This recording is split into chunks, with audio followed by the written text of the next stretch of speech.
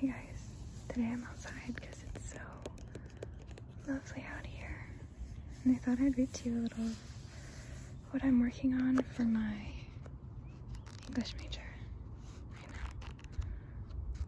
This is The Writing Life by Annie Dillard, and obviously a very famous writer. I mean, look at that list.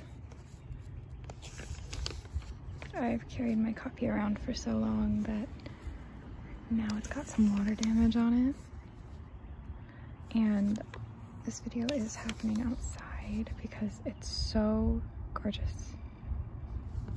And so you might hear some cars driving by or people walking around. But I just wanted to share some of this with you, if you don't mind. Here we go. When you write, you lay out a line of words. The line of words is a miner's pick, a woodcarver's gouge, a surgeon's probe. You wield it, and it digs a path you follow. Soon you find yourself deep in new territory. Is it a dead end, or have you located the real subject? You will know tomorrow, or this time next year. You make the path boldly and follow it fearfully. You go where the path leads.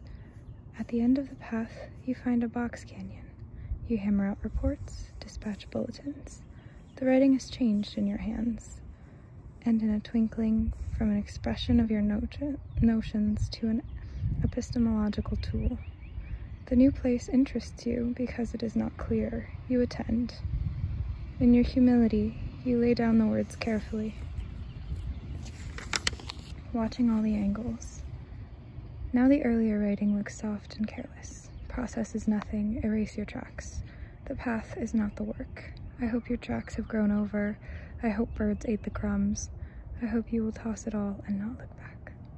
The line of words is a hammer. You hammer against the walls of your house. You tap the walls lightly everywhere. After giving many years' attention to these things, you know what to listen for. Some of the walls are bearing walls. They have to stay, or everything will fall down. Other walls can go with impunity. You can hear the difference. Unfortunately, it is often a bearing wall that has to go. It cannot be helped. There's only one solution, which appalls you, but there it is. Knock it out, duck. Courage utterly opposes the bold hope that this is such fine stuff, the work needs it, or the world. Courage, exhausted, stands on the bare reality. This writing weakens the work. You must demolish the work and start over. You can save some of the sentences like bricks. It will be a miracle if you can save some of the paragraphs, no matter how excellent in themselves or hard won. You can waste a year worrying about it, or you can get it over with now. Are you a woman or a mouse? The part you must jettison is not only the best written part, it is also, oddly, the part which was to have been the very point. It is the original key passage, the passage on which the rest was to hang, and from which you yourself drew the courage to begin.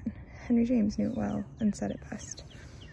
In his preface to The Spoils of Poynton, he pities the writer in a comical pair of sentences that rises to a howl, which is the work in which he hasn't surrendered under dire difficulty, the best thing he meant to have kept, in which indeed, before the dreadful done, doesn't he ask himself, what has become of the thing, all for the sweet sake of which it was to proceed that extremity.